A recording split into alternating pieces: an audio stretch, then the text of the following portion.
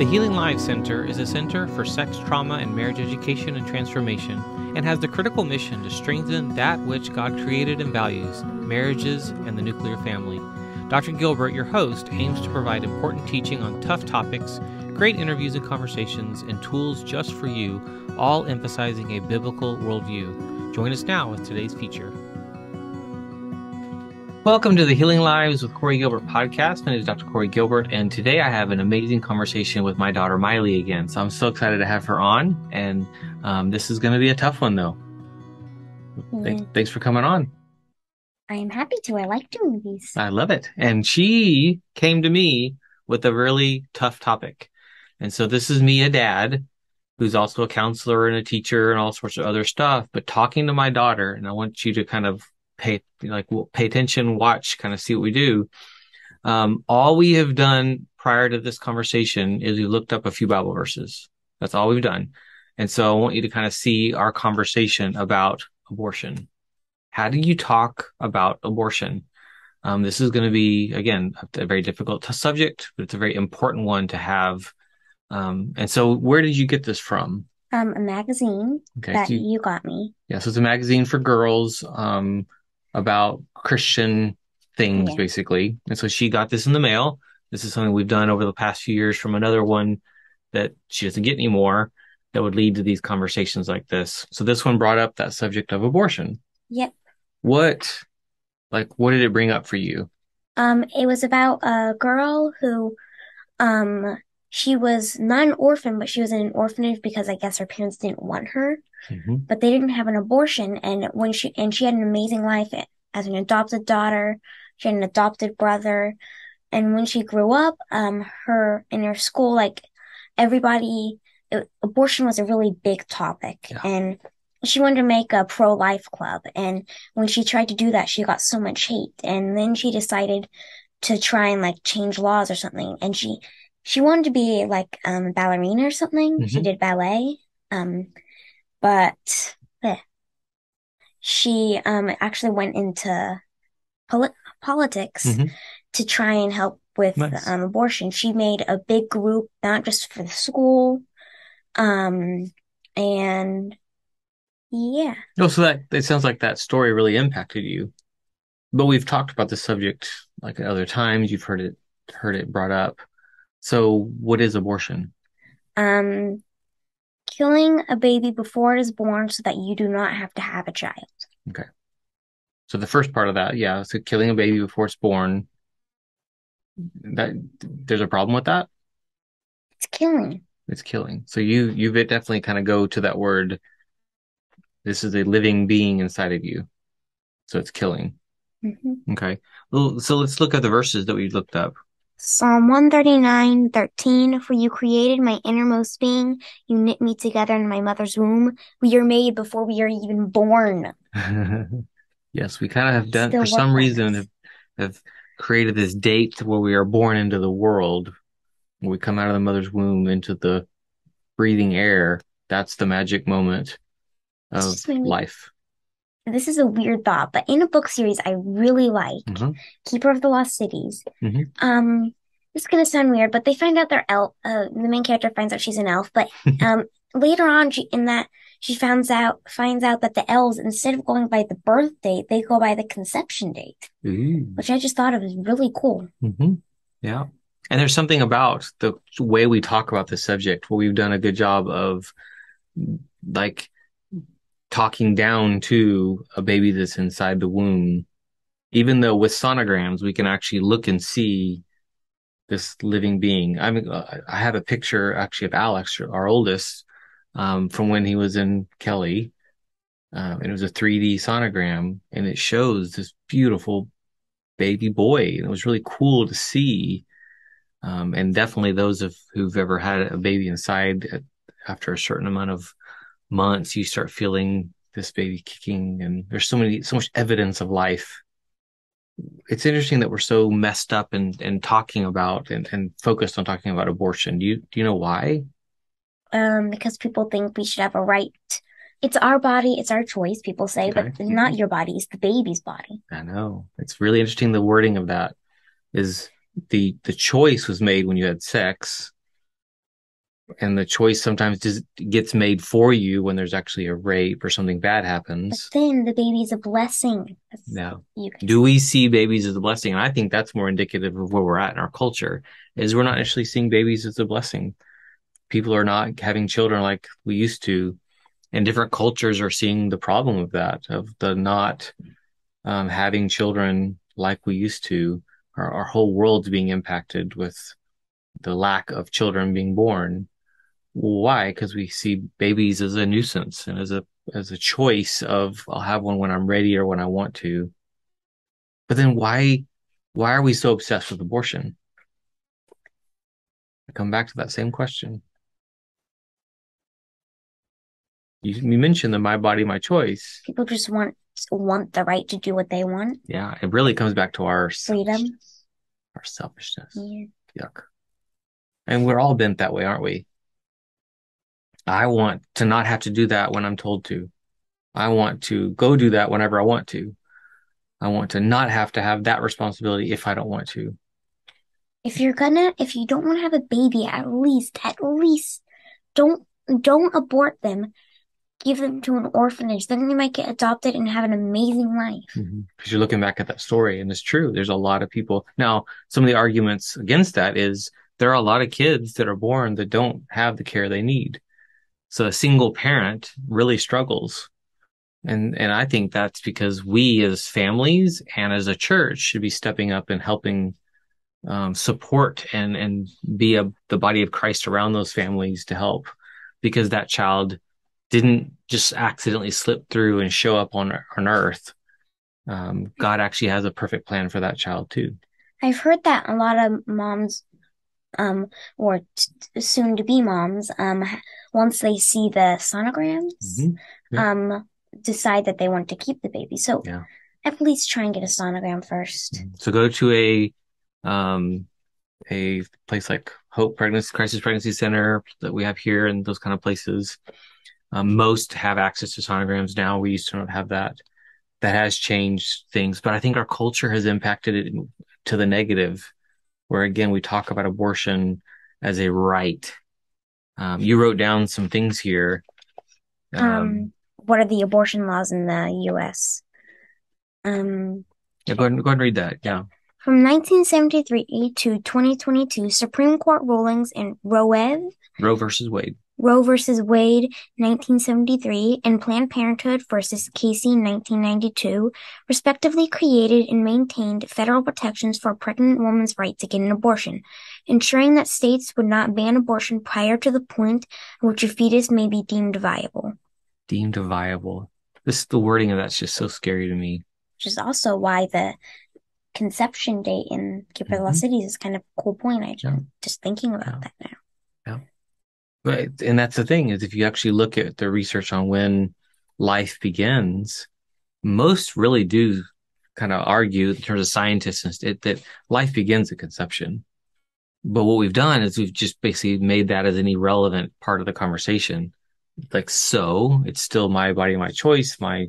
We're in this really interesting cultural push. But here's what's scary to me is, you go to Second Chronicles. So go back to the Old Testament.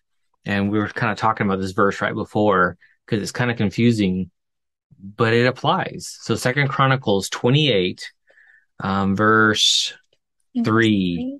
He offered sacrifices in the valley of the son of Hinnom, even sacrificing his own sons in the fire.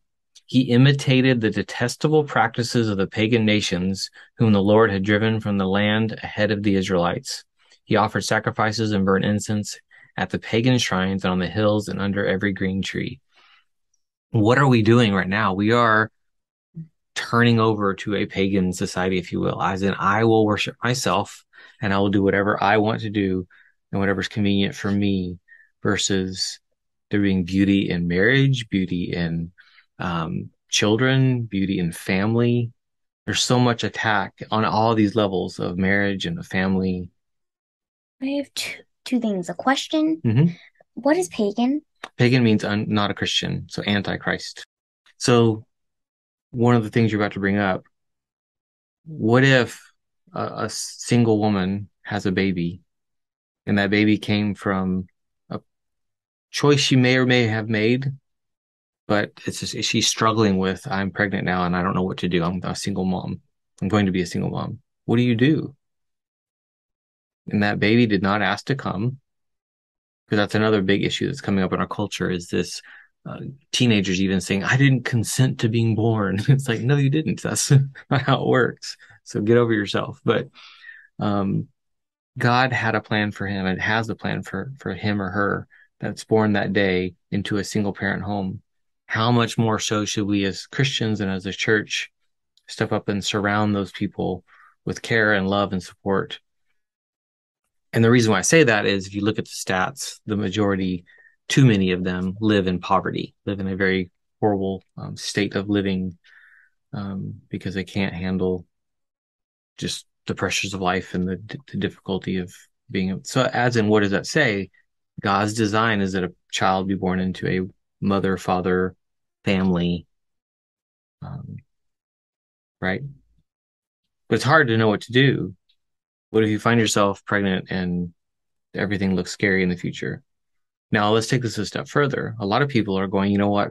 This child is coming at an inconvenient time. That's just inconvenient time. Yeah, sounds very selfish, doesn't it? Yeah.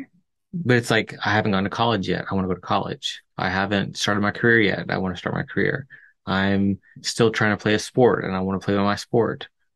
And I remember a news article a few months ago, or probably 6 or 8 months ago, an Olympian, so an Olympic athlete went and competed. And after she got done, she goes, ha, I was pregnant the whole time. And she was basically fighting the others who had gone and had an abortion so they could go compete in the Olympics. She actually was saying, hey, I actually did compete and did very well. And by the way, I was pregnant because it doesn't have to be the end of the world. But a lot of this is our worldview. And so we wrote down a few other things. How do we stop abortion?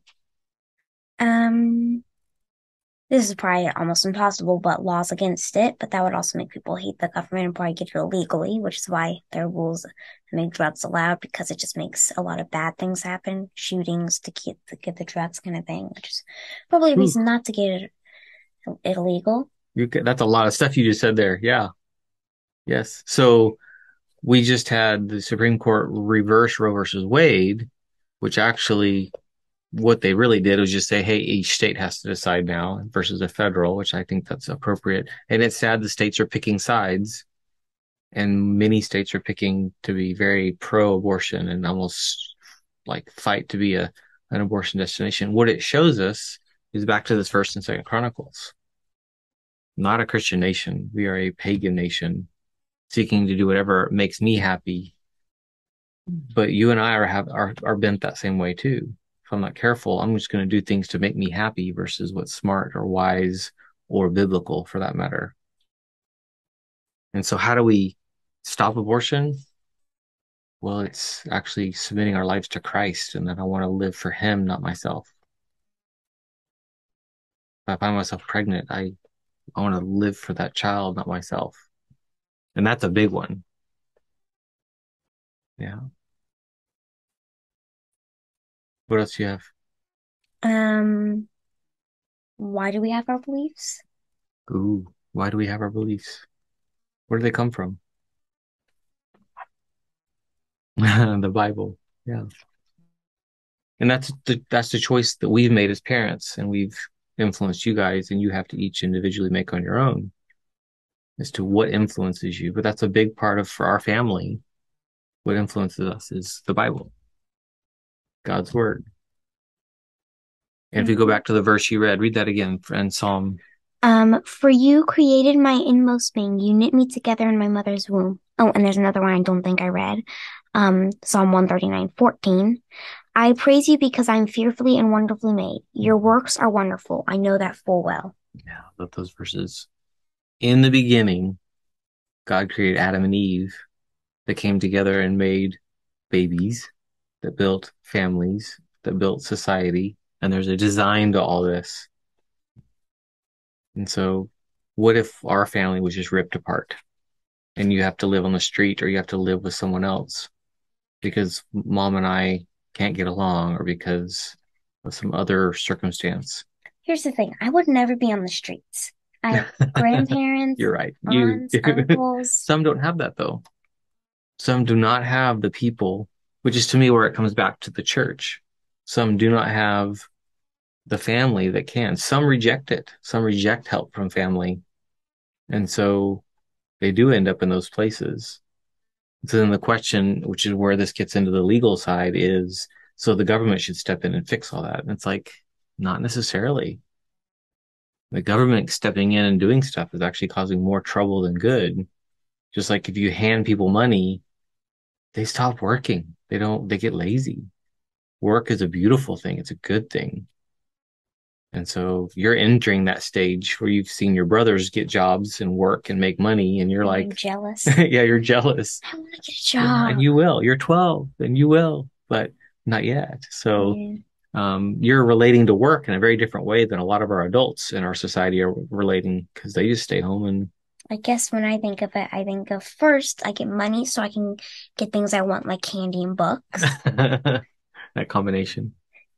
And also I guess it just makes me feel more grown up. Yeah, it's true. Some outfits make me feel more grown up, and I like that Yeah, then because of that. yeah. It's weird. When you're a kid, you just want to get older, and probably when you're an adult, you just want to get younger. Yes and no. I don't miss being younger at all in those ways at all. Hmm. So I've heard that differently. I've yeah. heard that people do, but They do. Some people do. But that's also when their adult life is just miserable. Of course, they want to go back to a time where either they were just ignorant, they didn't know anything, or back to a time when there were certain fun things, or back to a time when there's no responsibility. And I don't want that. I like what I get to do, who I get to do life with mom, and you know, even though we want to wring your neck as kiddos, sometimes we love you guys and the adventures we get to have, and that's kind of cool. That's why the verses are important, and there's a lot more we could go into there. But then discussing what you believe. Now, what would you do if we disagreed? If we didn't agree on the same on this topic like abortion? The goal is to ask questions and ask questions and ask questions, and to understand more why they believe what they believe, where it comes from, and then help them unravel some of those beliefs. You don't just, oh, judge. you're right. Yeah, you don't want to judge, but you don't just go, oh, you're right, mom and dad, I'm wrong to a teenager or almost teenager. You help them think through their belief system. But this is also why, example here, this is important to talk about earlier and plant seeds of beliefs about really difficult topics from alcohol to work, how you spend your money, the Bible, church, and then things like abortion, which is really sensitive topics. So, yeah, thanks for coming and talking this with me. Yeah. Yeah. Any other comments? Kind of last minute comments about this tough one? Something I've thought about, which is something that I thought about before. I very much agree with something that I've heard in a Tom McDonald song. Oh gosh, because the boys listen to it a lot. Yeah. Bacteria is life on Mars, but a heartbeat isn't life on Earth. Yeah, that's a good statement. You're looking for bacteria to prove that there's life. And yet, when there's a kick or there's a heartbeat, you're not going to call that murder? A heartbeat's a big way that we believe, oh, this person isn't dead. Ooh, that's another big one. Or movement. So, if it's moving, it's obviously alive. If its heart is pumping blood, then it has to be alive. I'm gonna leave it on that note because that's such a good one. Good job, yeah. Yay, Tom McDonald. He's got some pretty wild songs, but we definitely like a lot of what he says and how he says it, which is kind of sketchy because I don't do cuss words, but yeah, some songs like that are really, really powerful. What was the phrase again that he said? Bacteria is life on Mars, but a heartbeat isn't life on Earth. Yeah. Well, on that note, thanks, Mylie, for coming on the podcast. I enjoy these. Yay. Thank you for tuning in to the Family Features Podcast. It's been an honor to serve. If you're struggling and in need, Dr. Gilbert provides a free consultation for new clients. Check out his website at healinglives.com to book a call. If this has been helpful to you, please share it.